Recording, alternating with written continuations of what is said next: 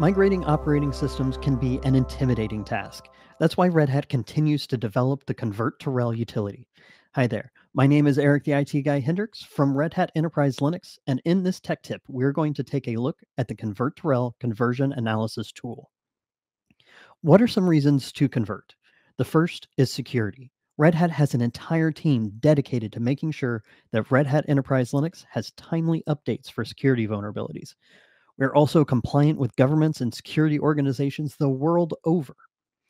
RHEL has a 10-year life cycle, which may lead you to believe it's old and slow. Well, this isn't your grandfather's Linux.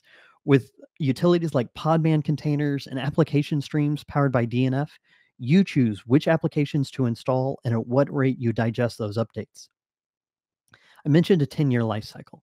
That's 5 years of full support with new features and hardware enablement, followed by 5 years of maintenance support with access to vulnerability remediation and key bug fixes.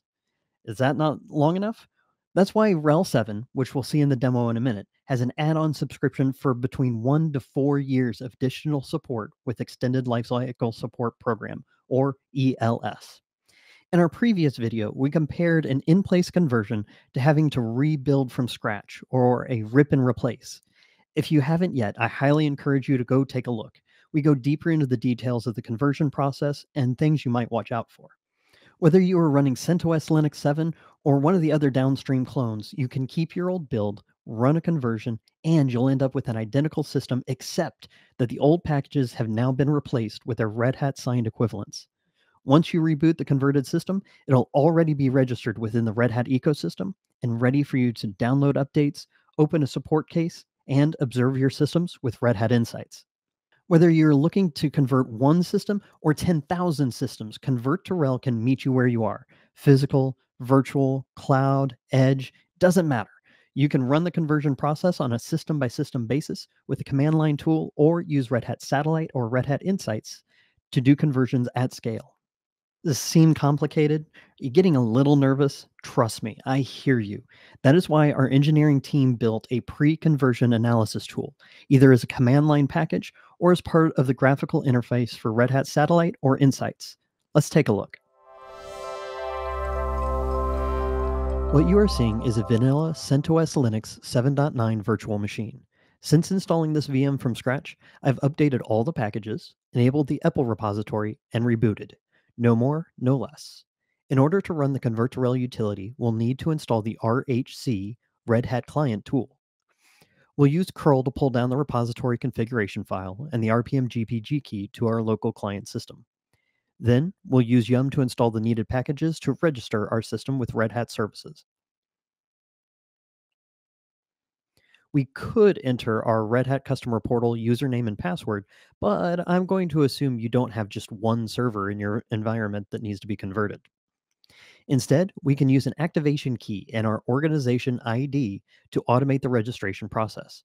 Let's open up a browser window and navigate to console.redhat.com/insights. This will drop us into our main dashboard. On the left-hand panel, let's expand Inventory, System Configuration, Activation Keys. The subtitle has our 8-digit organization ID. Copy that and keep it somewhere safe. We'll want it shortly. Click Create Activation Key. Give your key a meaningful name. In this case, I'm going to use convert2rhel's. Click Next. We have the option of specifying if this key is going to be for EUS, Extended Update Support instances, or latest release. To keep this simple, let's click Next. We can also define a system purpose, which helps identify what SLAs and role the system will serve. We're going to activate a server. And since this is only a demo, let's pick self-support and dev/test. That's it. Click Create, and for this demonstration, go ahead and click Close. Now, let's jump back to the terminal and connect our CentOS Linux system to Red Hat. We'll call on the RHC command, input our org ID and activation key. Now, like a password, don't share this with anyone outside of your administrative group. Our system will register with the subscription management service and upload an initial inventory to Red Hat Insights. I know, it's crazy. CentOS Linux systems being registered to a RHEL management tool? What will they think of next? As we are working with a CentOS Linux system, we don't get access to much functionality within Insights. Beyond a basic set of data points, the only real access our CentOS Linux system has is the pre-conversion analysis tool. To access this tool, we'll want to click on Automation Toolkit, Tasks, and select the pre-conversion analysis. Click Run Task.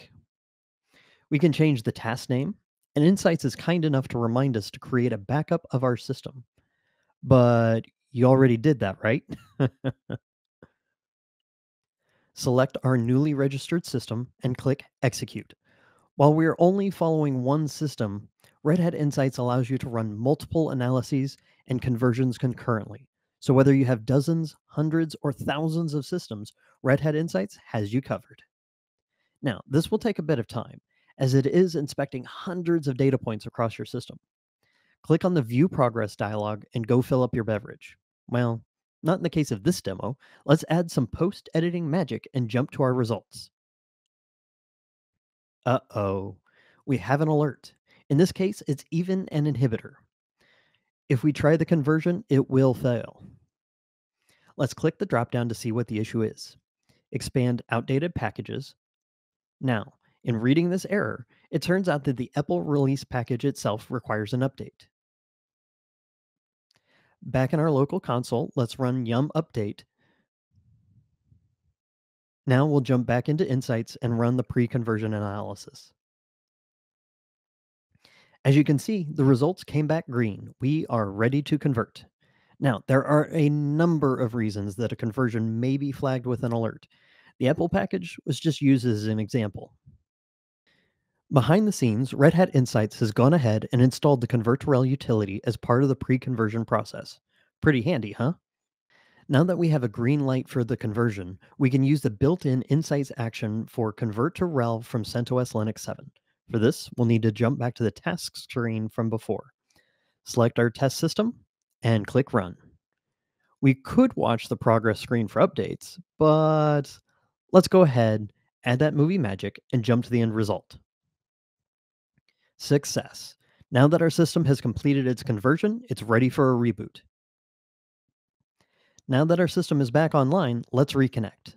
Sign in with a known user, and let's take a look at the /etc/Red Hat release file. And sure enough, we are running RHEL 7.9. I feel like the terminal should give us some sort of confetti art, at least some sort of fanfare. Hey, yeah, something like that. As June 30th, 2024 approaches, we are getting closer to the end of life of CentOS Linux 7. However, we don't want you left out in the cold. Once you've converted to RHEL, you have a couple of options. First, you can perform an in-place upgrade from RHEL 7 to RHEL 8.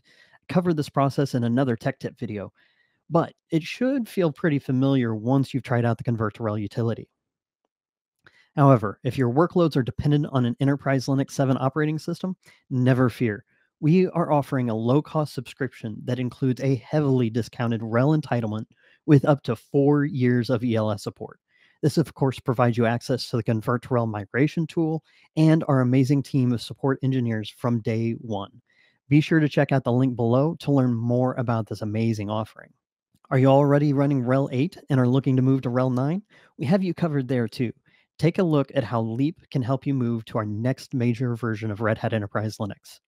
And if you want to learn more about useful utilities and Linux practices, head on over to our YouTube channel. We have short tech tip videos just like this, as well as several live streams. You can catch me live every other Wednesday for Red Hat Enterprise Linux Presents. We take 60 minutes to interview guests from all over the industry. We talk about tools, products, or even a day in the life of a technologist. Our shows are packed with interesting conversations, live demos, and your questions answered live on air. If you want to get deeper into the weeds, you can catch us every Friday on Into the Terminal. We dive into topics from Linux basics to containers to security vulnerabilities. We don't spend a lot of time chatting. We dive headfirst, if you'll pardon the pun, into the terminal. Be sure to subscribe so you know whenever we publish new content, and be sure to like this video and leave your questions or future tech tip ideas in the comments below. On behalf of all of us on the Red Hat Enterprise Linux team, thank you for watching, and we'll see you next time.